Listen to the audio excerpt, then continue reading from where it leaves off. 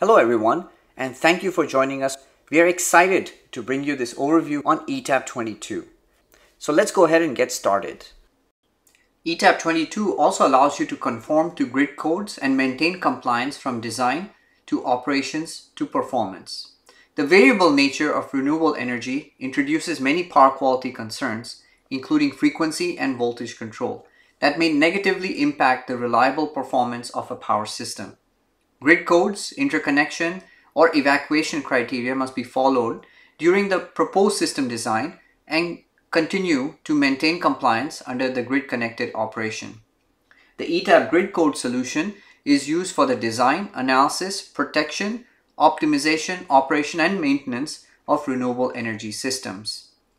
The ETAP GridCode in ETAP 22 utilizes a model-driven electrical digital twin with automated analysis, predictive calculations, network optimization, validation processes, and intelligent, secure hybrid power plant control to ensure local grid code or standard compliances are maintained throughout the power system design as well as operations lifecycle. In ETAP 22, you can automate the grid code assessment, including the real and reactive power capability evaluation. You can also perform harmonic distortion evaluation, transient voltage write-through, and consider capability curves for wind turbine generators and inverters. So let's see our automated grid code compliance in action. We can use our grid code analyzer within this particular electrical system that has PVs, energy storage, STATCOM, and wind turbines to essentially determine which devices are being monitored and controlled. And of course, based on our grid code analyzer, we can also define specifics of the capability curve in this PQ and VQ capability in terms of the minimum sweep and the maximum sweep of voltage as well as power within the particular simulation.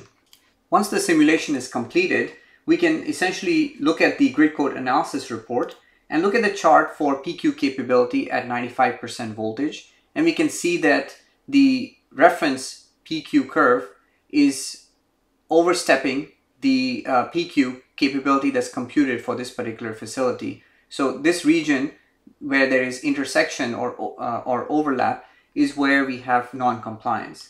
Similarly, we can see the same PQ capability at 100% voltage as well as 105% voltage and the VQ capability at 100% active power. And again, we can see that there is a non-compliance region in the bottom right corner. This is without a STATCOM in place. And of course, the same simulation can be repeated with a STATCOM, and we can see the change in results shortly. With the STATCOM included, we can see that at 95% voltage, the STATCOM is able to bring the non-compliance region back into compliance. So the reference chart is essentially within the PQ capability of this particular site. Same thing at 100% voltage, at 105% voltage, and finally at active power of 15% and an active power of 100%. We essentially can see that there is complete compliance using a STATCOM within the system. So the grid code assessment lets you automate these sweeps of voltage and real power and determine whether you are within compliance within the given PQ capability limits as well as low voltage and high voltage write-through limits provided by the grid at the point of connection. With grid code analysis and the automated assessment, it's the most important tool that you need in your toolbox in order for you to perform any grid interconnection studies from a steady state, transient, and harmonics perspective. ETAP 22 has thousands of new enhancements, features, and capabilities. Thank you.